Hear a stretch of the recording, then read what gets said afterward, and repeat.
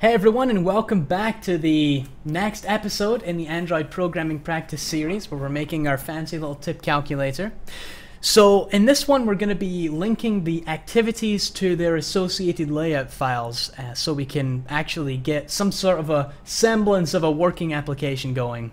So the first thing I want to do is go ahead and make the result activity, which is going to be associated with the result XML file here. So I'll go ahead and do that now. Let's go into the package that we created, and then we will create a new class. We're going to call this result. Browse, we're going to say activity in the Android app package is going to be our parent class. And we have onCreate, bundle saved instance state. And we want to do the same as we did in main. We want to leverage the method setContentView r.layout dot results. There we go. So whenever this activity is launched, we will display results. Now we also will have to add this activity to the manifest, like we always have to do when we make a new activity. So we'll do it here, and we'll just say Android name gets org dot AcademiCode. It's all right there for us. There's no need to add the intent filter here because we're going to be explicitly launching this activity from our host activity main, and you'll understand in a moment. So we go back into main here, and we now need to work with all the widgets that we have on the screen, all the views we have on the screen in main.xml.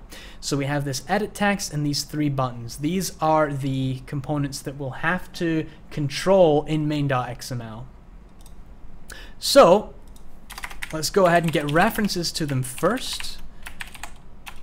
We'll get the edit text first, and then we'll do the three buttons. We'll do button 10, and then we've got button 15 and button 20. All right, and now that we have got references to those elements, we need to assign them to the UI components that they represent. So we have, let's do the edit text first. If you remember, we went over this in one of the episodes in the fundamental series. So we're casting to edit text because we're finding a view by ID, and that would be edit text 1. We know that because it appeared in the contextual menu, but we can always go back in here and check that in fact we are looking for the ID edit text 1. That's correct. Good. Now let's do the same for the buttons. Let's do button 10 gets button, find view by ID, r.id, and we've got button 10 here.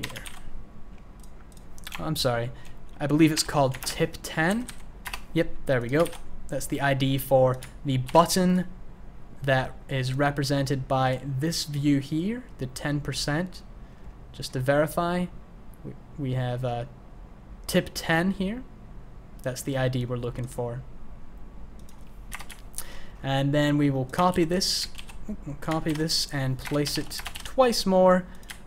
Use the same syntax for the remaining buttons. So we have 20 and 15.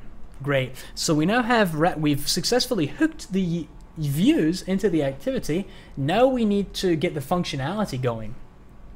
So as you saw in the Android Fundamentals episode, interacting with views, when you're interacting with buttons, you use click listeners, and your natural inclination would be to do something like this. And we would call the setOnClickListener method, and we'd then make a new anonymous inner click listener. And you can do that if you'd like.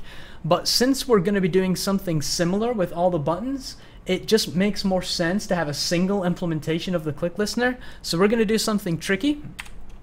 We are going to go ahead and implement the onClickListener interface in our activity, and then just pass the activity object into each of the buttons as the associated click listener. So we'll do implement on click listener, and then we'll have to hit Control-1 to get the error completion dialog to appear. We want to add unimplemented methods. That gives us this onClick method, which we can use to put the functionality in there that we want to call whenever that method is reached. And then we will just assign the click listener to be this, representing the object, the activity in which this view is located. So we'll do this once again for 15 and 20, and then whenever any of those buttons are clicked, this onClick method is going to be reached, and we can do whatever we want in this method to satisfy the expectation of the user. So what we're going to do just to test things is we're actually just going to log. We're going to pass something to the log so that we can find it in our logcat down here, and then see that the association with the click listener has been made correctly. So I'll just call the tag, and then the message will be button clicked. And this log class is just part of the Android package, so it's really convenient to have. Let me remove this filter here. We're going to add a new filter in logcat so we can easily see anything that we pass with this tag. We're going to call it tip calculator. And the log tag we want to use is TAG in caps, much like this here. And then when we run the application, we will see it appear, and then when we click on any button, you see the button clicked text appear here. And that's just a really convenient way to test this this log functionality. I'm actually going to do a quick tip on this. I'll link it in the video here because it's really useful to be able to leverage this log when you need to. So we've got a head start on clicking the buttons and the components, interacting with them. Next, we have to launch the result activity, and then we're going to calculate the tip. Well, I guess we'll calculate the tip first. Launch the result activity after we pass tip information to result activity,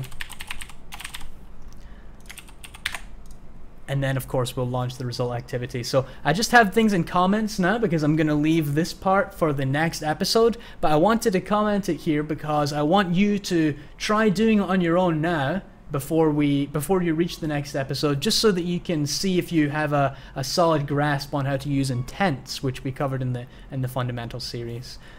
But that's it for now, folks. Once again, I appreciate your time and thank you for watching the video. If you've got any feedback, leave it in the comment section below. I'll see you all in the next video.